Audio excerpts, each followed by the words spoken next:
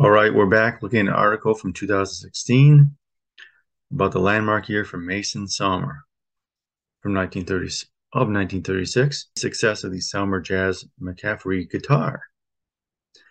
So it goes on here, 36 flagship year for Mason Selmer, creation of saxophone balance action, and the success of the Selmer Jazz McCaffrey guitar. The Selmer guitar. There's not much information out there about Selmer guitars, so we'll take a look at this. Guitar, guitar jazz.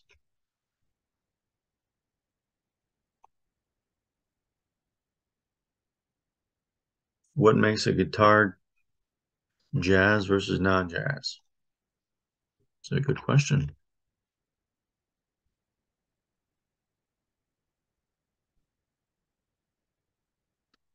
There's more guitars. Look at this. Now we add a concert guitar and a Spanish guitar.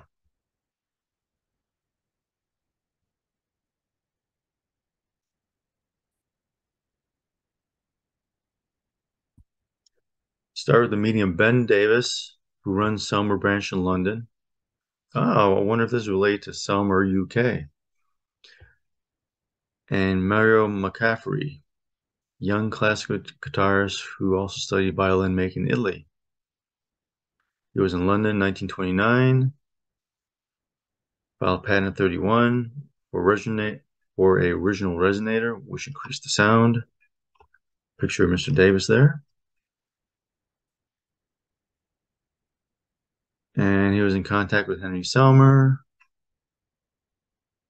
and built up the factories in Mantis La Villa of his guitars. Things you learn, isn't it? Classical guitar comes out very quickly from these new workshops. A model with metal strings. From 32 two-types guitars are offered, gut strings and metal strings. 3 models for gut strings are made, classical Spanish concert. And he had particularly worked on the last model, voluminous body, which contained a resonator. A very innovative cutaway for the first time in a large mouth in D, which allowed the sound to come out of the resonator and the body. Models for metal string are more numerous, but it is the orchestra or jazz model. 33 production is operational. Take a look at this picture here, Coleman Hawkins. Once again, you click on these links in the description. 1933 production operational. McCaffrey wishes to resume his concert life. He left Selmer in 34 because of his contract. Production continues, but the resonator was quickly abandoned. In 35, first models with a small oval mouth appeared. There's this model that will continue to be manufactured until 52, when the guitar workshop closed. In total, they only produced 900 guitars. So about 20 years and 900 guitars.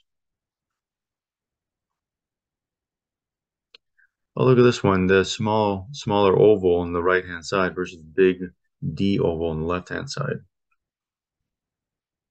Gypsy Jazz.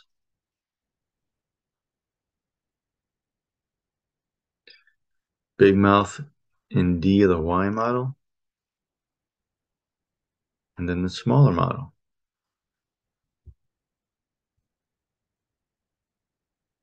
And that's what we have today about primarily the Selmer guitar. Who knew? Anyways, don't forget to like, share, subscribe, and we'll see you later.